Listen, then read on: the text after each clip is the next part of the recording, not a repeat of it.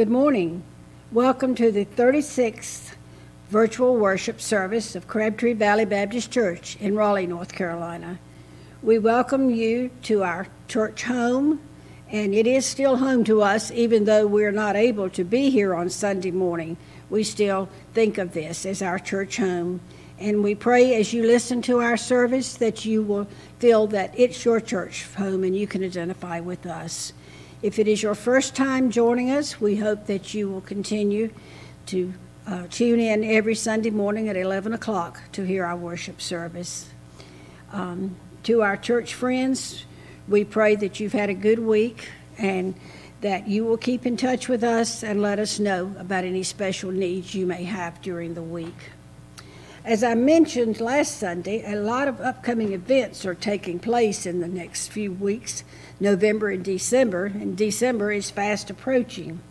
We hope you'll refer to your newsletter to keep up with all these happenings, and if you've not received a newsletter, just let the secretary know and she'll be glad to see that you get one. We try to keep everything posted in the newsletter so you can stay a step ahead of what's happening next.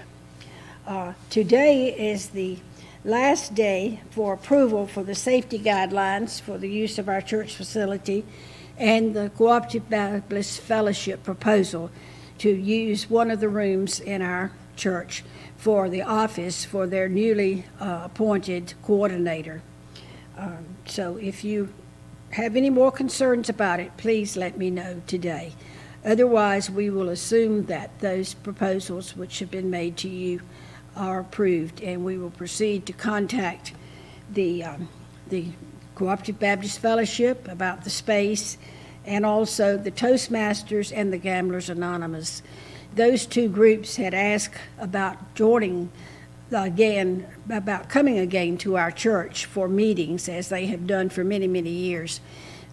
They responded when we asked in March that they discontinue meeting here until the COVID situation was over. And we did not have any idea in March that we would still be bound by COVID limitations. The deadline for delivering our Samaritan's Purse Operation Christmas Child boxes is fast approaching. You should have them here in the church by Thursday, November 19th. That's this coming Thursday by 3 p.m. That's when the secretary leaves for the day. So if you have not brought yours in by Thursday, 3 p.m., if you have a key, you can bring it in. If not, you can contact me or someone who does have access to the building, and we will try to accommodate you. They will be picked up from our church to delivered to the place where they will be shipped off on Monday afternoon. And when you prepare your boxes, don't forget to enclose $9, which is the postage charge for each box. If you're doing several boxes, you can enclose one check in one box, and it will be accountable.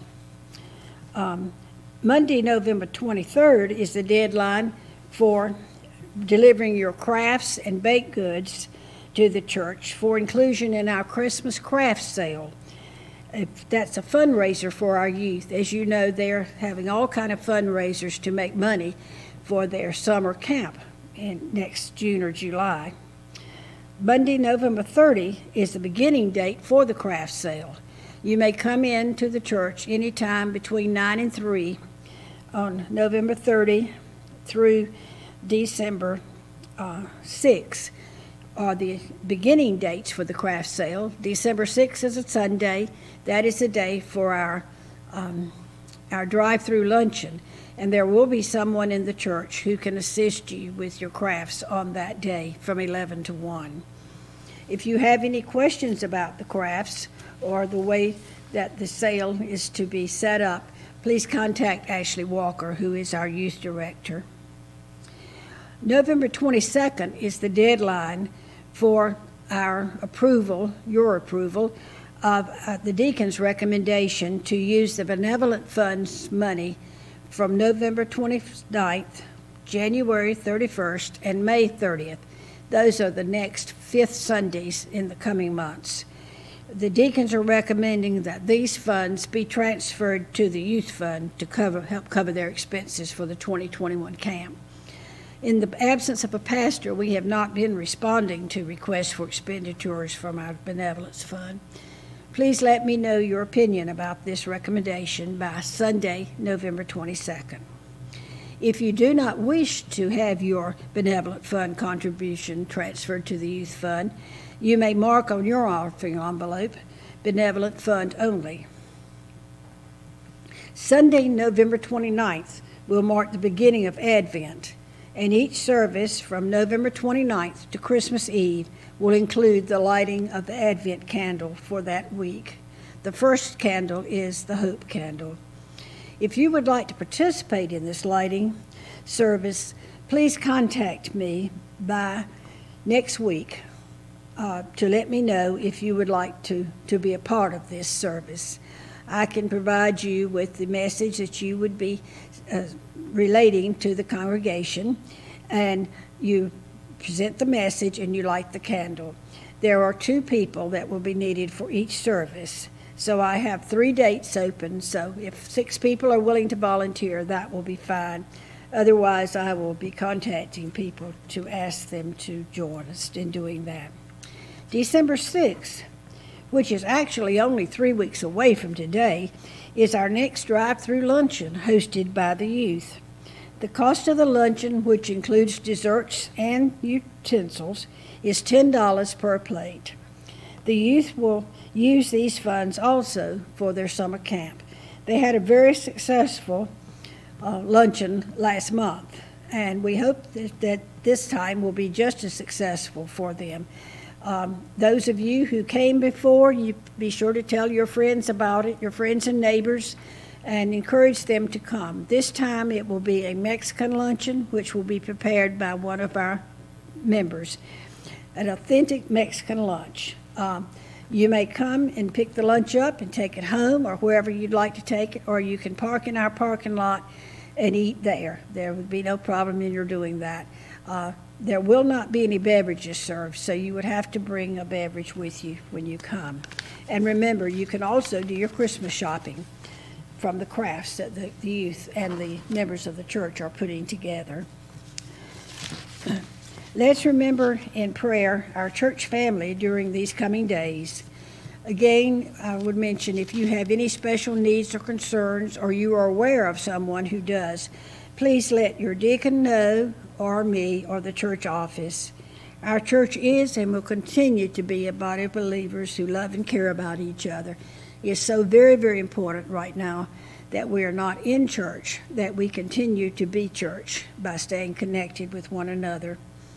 This morning, we welcome Dr. Trey Davis, a North Carolina native and graduate of Davidson, Wake Forest University, and Duke University.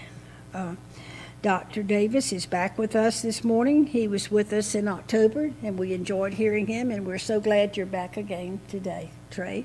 And we also welcome Trey's daughter, Audrey, with us today. Thank you so much for sharing, and now I recognize Jean Sherwood, one of our deacons, who will be reading our scripture for today. Please join us in singing, "We Praise You, O God, our Redeemer." The words will appear on your screen.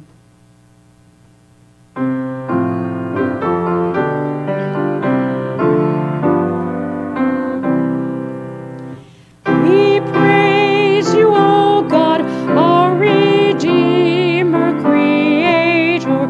In grateful devotion, our tribute we bring. We lay it before you. We kneel and adore you.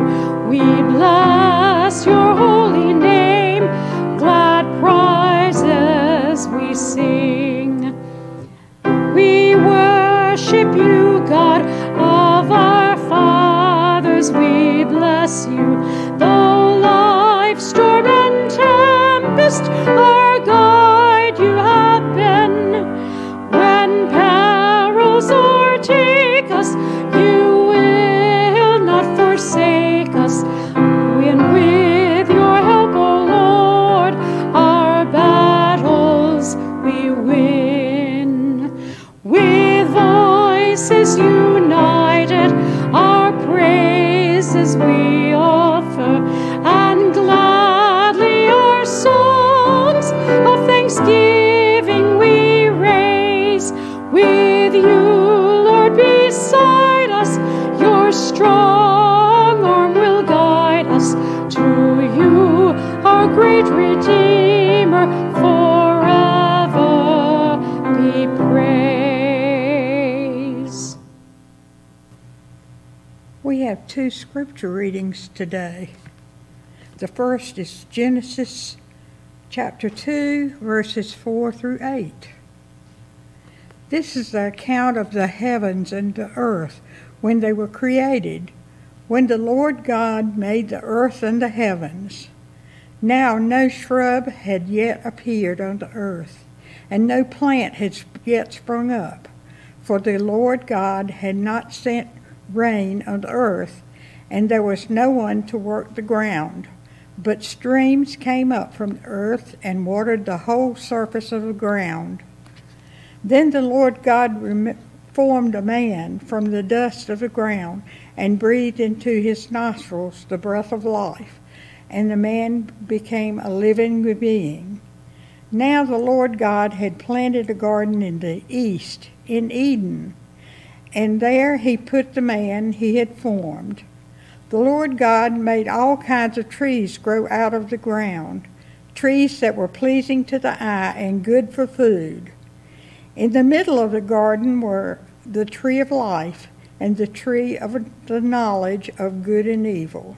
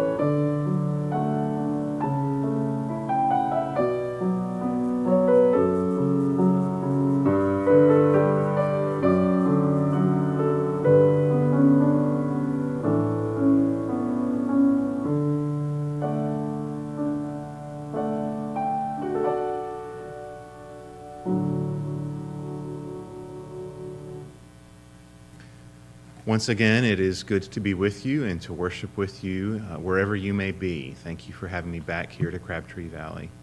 May we pray.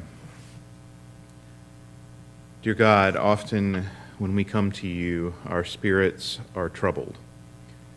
We come when we are unsure about which steps to take, when we are vexed beyond belief, when our anger has reached its boiling point, when we are drenched with sorrow. We come to you when we cannot find the words to express why our souls ache, because we know that you will understand us, even if we cannot articulate our grief, our frustration, or our lament. Sometimes coming to you assuages our concerns and calms our fears, but sometimes when we come to you, we remain agitated, distressed, or lost. We wish that it were not this way, but honesty compels us to admit that it is. We are eager to do good, but the wisdom to discern goodness often eludes us. Likewise, eschewing fear and intimidation is easier said than done. Your texts make it sound so simple, and yet our lives suggest otherwise. We have waded into deep water. It began peaceful and beautiful, but now the waters overcome us. They are turbulent, churning, powerful, unpredictable, and everywhere. We yearn to float, but we cannot keep our heads above the waves. We struggle because we long to be in control, to determine our own outcomes, to rest assured that we are the masters of our fortune and our success.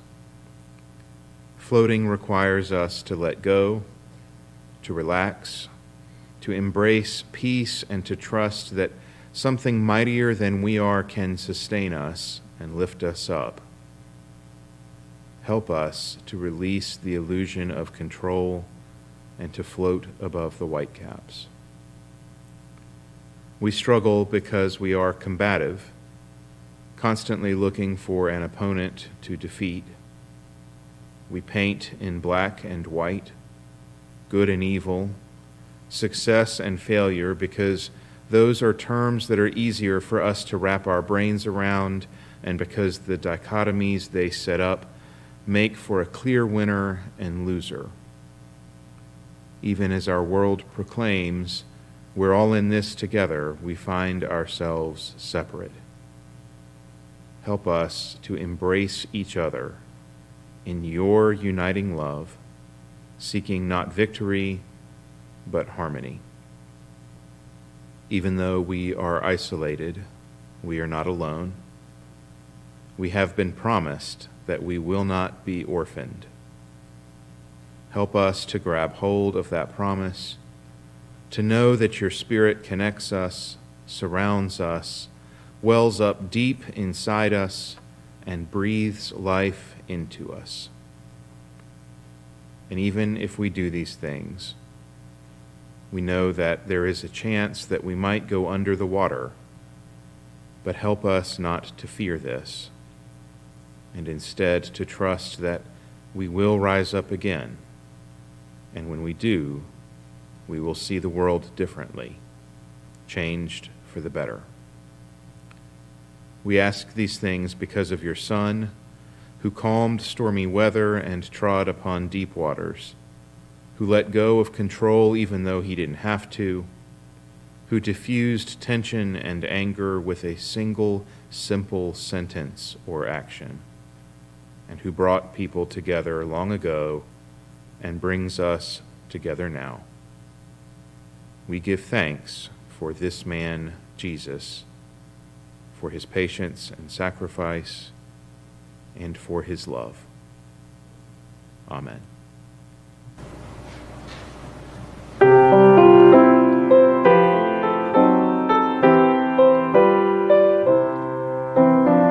All things bright and beautiful, all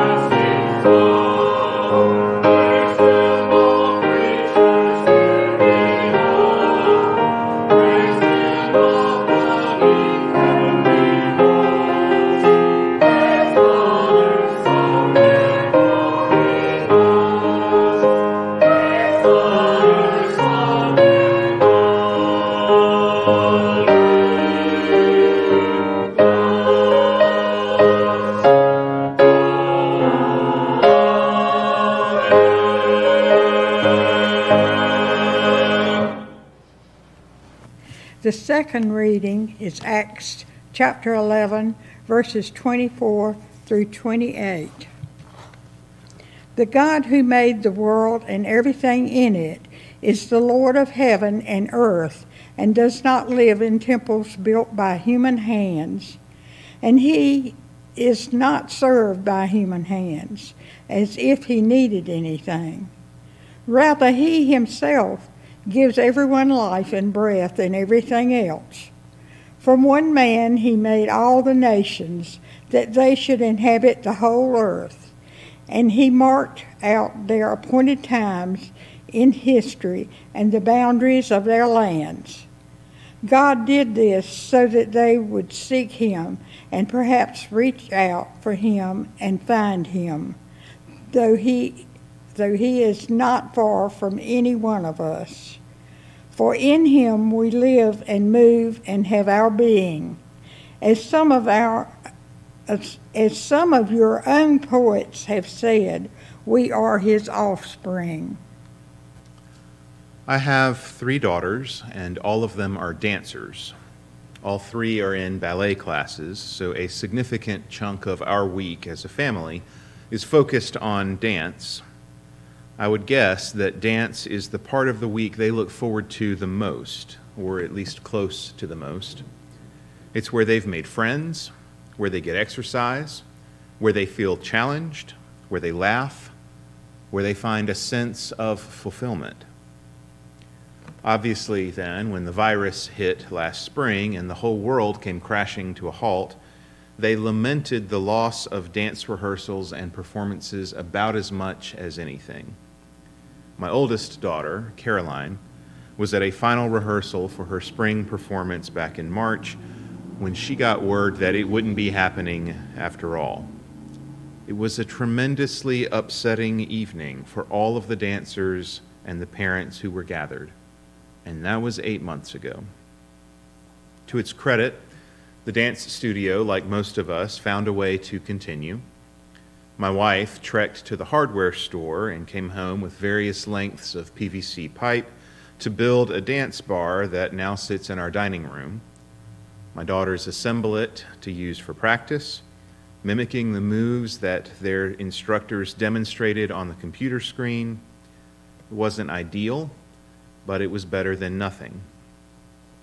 A few months later, the studio announced that they would be reopening their doors for in-person rehearsals with numerous modifications to their normal practices. Dancers would have temperature checks before entering the building. The break room where kids snacked and lunched between practices would be closed.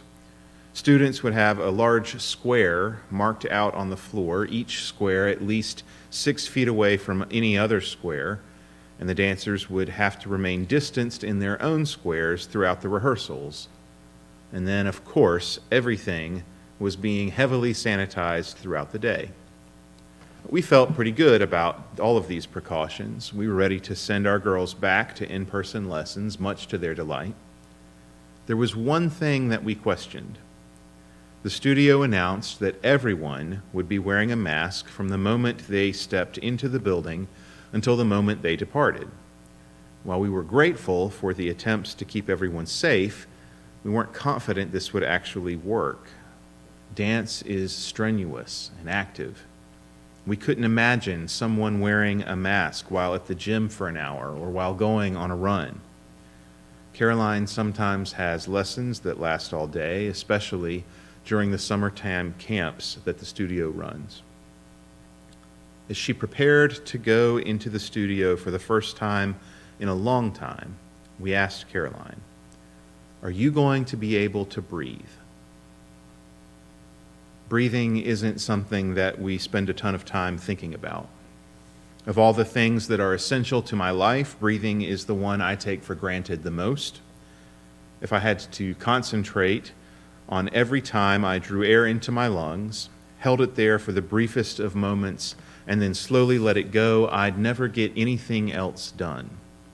I don't say this about many things, but it's probably good that we take breathing for granted, at least a little bit. Lately, of course, the act of breathing has been forced into our consciousness a little bit more. As news of the virus broke and we learned what this disease can do, we developed a heightened sense and preoccupation with the need for ventilators. We reacted, sometimes forcefully and fearfully, when people around us coughed, aware of others' breaths as much as we were of our own.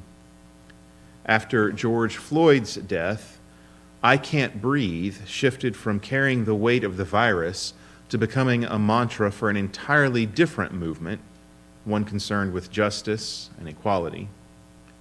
And during the past couple of weeks, as our nation's focus turned to the election, I heard more than one pundit exhort his viewers to be patient and to just breathe while we waited for results.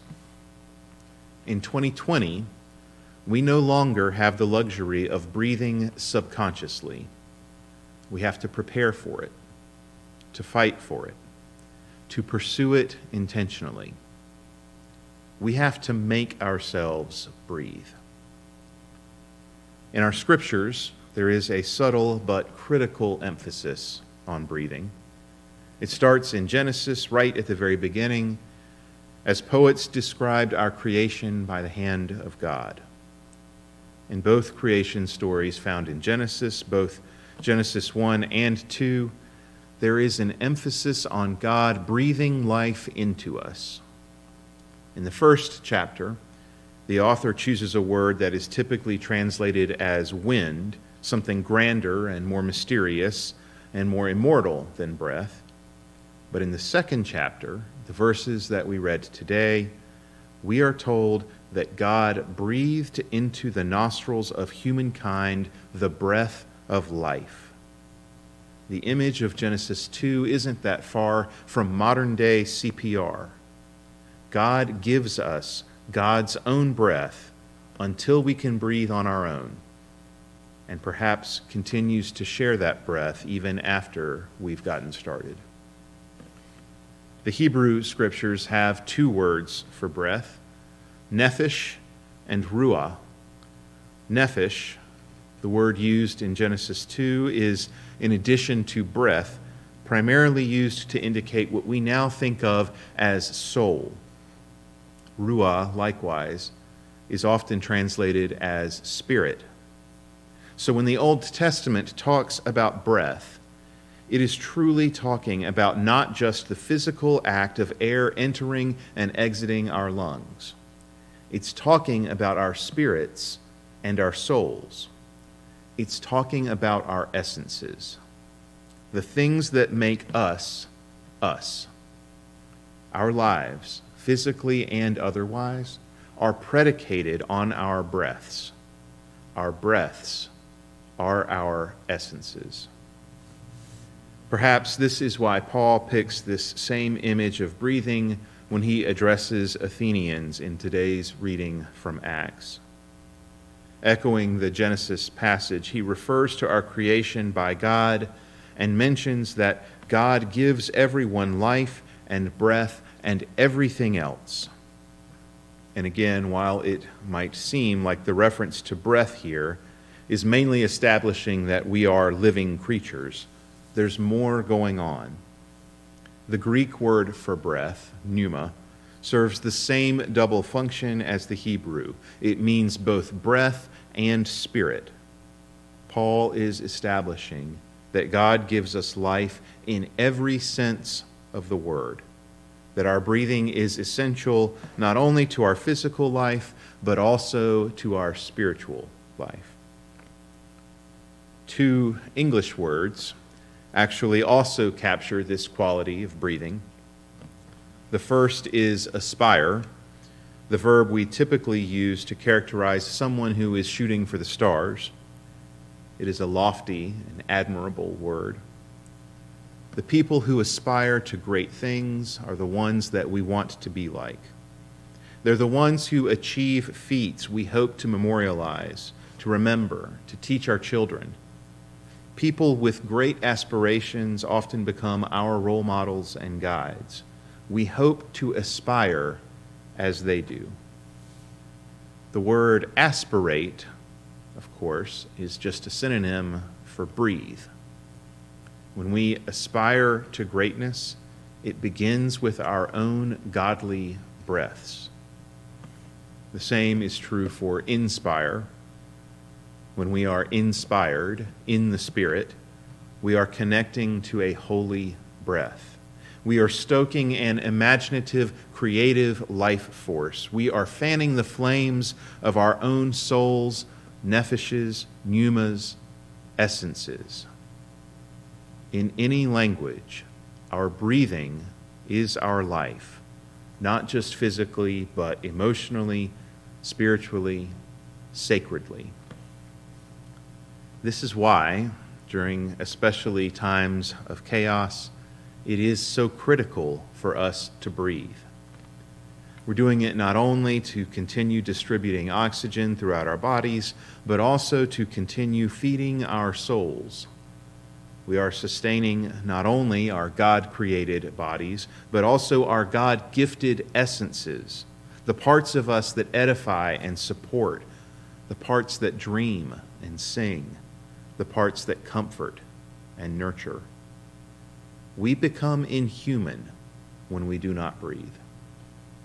This is a significant part of what Paul is saying in the book of Acts. He's arrived in Athens solo, waiting for his traveling companions to join him, and the Athenians are turning on him quickly. They denounce him as a babbler and a lunatic, and while they are known for their discourse, Paul has encountered others who moved from talking to judgment to condemnation very quickly. He has a strong desire to make his case cleanly and persuasively. It makes sense that his appeal includes an emphasis on the universal breath. Watching election coverage, I was struck by Vanderbilt professor and Pulitzer Prize winner John Meacham, who made the same appeal. He started by mentioning, as others had, that we should conscientiously breathe, emphasizing that breathing is critical to our ability to heal.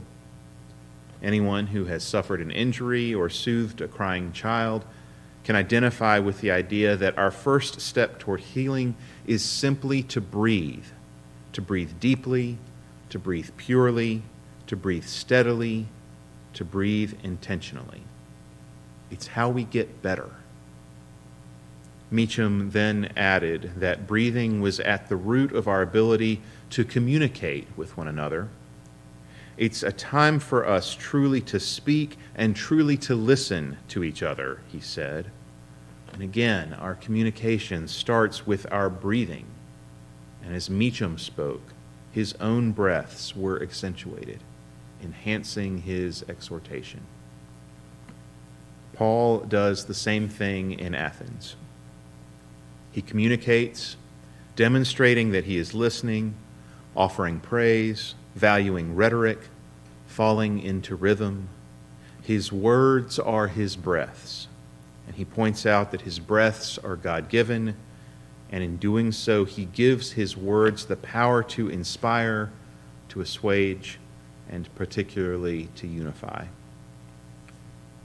One of the most challenging things about our past several months, maybe even more than this year, although certainly especially this year, is that we are not breathing together. We should be united in our holy humanity through breath. We should be breathing in sync, breathing to lift each other up, breathing to calm each other in times of bedlam, breathing to motivate and to challenge, breathing together. Instead, we are breathing alone. In my previous setting, working as a youth minister, we would take the students to the beach every summer.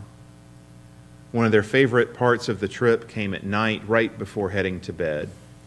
After a day that had been packed with games on the beach, heated discussions, stories and laughter, nonstop interaction, they would return to our meeting room and stretch out on the floor. We'd turn off the lights, and I'd ask them to relax, to close their eyes, to concentrate on each of their muscles as they individually grew heavy and slack, and to let go of the day. mirroring the man who'd taught me this, I'd ask them to inhale deeply, to hold their breath in their lungs while I counted to 3, and to send the air inside them on its way. In the silent room, you could hear everyone's lungs join together in a collective act of focus and peace. Breathing is inhaling and exhaling, receiving and giving. Its very action requires us to be aware of our relationship to others. We need to breathe individually and collaboratively. Our spirits need to connect in this manner, the simplest and basest way imaginable. It has, of course, gotten a lot harder to do this. The youth beach trip didn't even happen this year. We can't gather in the same room and spread out on the floor and listen to each other inhale and exhale. We can't really gather anywhere, which grows more and more frustrating the longer it goes on. Even when we try to gather virtually, we live in an era where we are more divided than ever. The physical distance only exacerbates the other separation we experience to the point where we can't even breathe together. How do we bridge this gap? How do we learn to breathe together again? The connective tissue joining all of this, joining inspiration, aspiration, spirit, soul, essence, nurture, comfort, peace, focus, community, and breath, is prayer. I can't help but wonder if this is, at least in part, why we often pray out loud. We need our breath to be part of our prayers. The story goes that Thomas Merton was being interviewed and was repeatedly asked about his monastic life in something of an intrusive way. The interviewer pressed, "What do you wear? What do you do all day? How do you pray?" And exasperated Merton responded, "What I wear is pants. What I do is live. How I pray is breathe." His words connote the inherent connection between breath and the Holy Spirit. For Thomas Merton, the Holy Spirit was as present and constant as breathing. Perhaps part of the answer to those questions, to how we bridge the gap and learn to breathe together again, is to focus on these things. To pray as we breathe, sometimes acting consciously as we approach God, but often doing it without thinking. And to breathe as we pray, aware of the Holy Spirit in a way that forces us to be humble, aware of others, together, constantly, without breaking. That sounds beyond challenging to me. I can't really imagine praying as I breathe and breathing as I pray. And yet I trust and believe Merton when he says that this was his life. I know that with the model of heroes like Merton and with the help of others, it can be done. One question I've been asked multiple times during the past several months is to highlight a positive memory that has come out of 2020. There are actually several that I could name, but my mind tends to seize upon the same image every time. Back in March, on a clear spring night, my daughters asked if we could take a nighttime stroll through the neighborhood. We slipped out of the house just before bed, walked down the street. This was when almost everyone was staying home, so there was no traffic even beyond our neighborhood on the typically busier roads, and as a result, it felt later than it was. We stargazed, pointing out constellations and Venus. We marveled at the brightness of the moon and the silence of our surroundings, and we breathed. I wouldn't have stepped out of the house on my own. I needed others to nudge me, to encourage me to breathe. without the encouragement, we will stop breathing on our own. At this morning's beginning, I mentioned most of the reasons why my daughters like dance. It speaks to them on a physical, mental, and social level, something that appeals to every part of their respective characters. What I failed to mention is how much joy it brings them. They were dancing in our living room long before the virus forced them to do so, because they are sashaying and pirouetting almost everywhere they go. It is the way they move when they are filled with the Spirit. They've continued going into the studio, having their temperatures checked, keeping their distance, wearing their masks. The breathing is a little bit of a challenge, perhaps something that they are a little more aware of, but they are still capable of drawing air in and letting it out. They are filled with the Spirit. When I asked my daughter Caroline about wearing the mask all day and still being able to breathe, she shrugged her shoulders and said, "You get used to it." She spoke simply and nonchalantly, but her words spoke volumes about pursuing the things that truly bring us joy, about doing them in a way that is sacred and inspired and humbled and prayerful, and about maintaining consistency in our approach to these things. Pray as we breathe. Breathe as we pray. Do it enough, we'll get used to it. We find ourselves in a world where breathing may be a bit more of a challenge. It's certainly a world where we're more aware of the act of inhaling and exhaling, but we are still capable. Perhaps more capable than ever before, precisely because we are more intentional about our respiration. We are certainly more in need of breathing consciously, breathing to find peace in the midst of chaos, breathing to find joy, breathing to communicate with one another, breathing to heal, breathing to pray. It is a need we cannot afford to ignore. We are in need of breathing to be filled with the Spirit. Wherever you are worshiping and wherever you go from here, may the Lord bless you and keep you. May the Lord make his face to shine upon you and to be gracious to you. May the Lord turn his countenance to you, and may you be filled with the peace of God. Amen.